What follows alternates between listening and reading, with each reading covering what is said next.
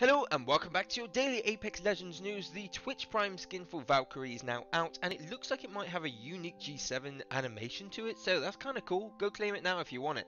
In addition to that, yesterday I skimmed over a hop-up. The hop-up was for the Slamfire Bolt. Now what that is a gun which was in Titanfall 2. It's basically a anti-armor grenade launcher. They've always had some sort of interest. Look, you can see here in the Mad Maggie banner skin, which was leaked a while back, it was also in that, so they're still trying to test it, guys. I actually think this gun could be coming out for, let's say, season 16, to be honest with you. But yeah, this gun is still in development, which is really cool. Once I know more, I'll speak to you soon. Bye.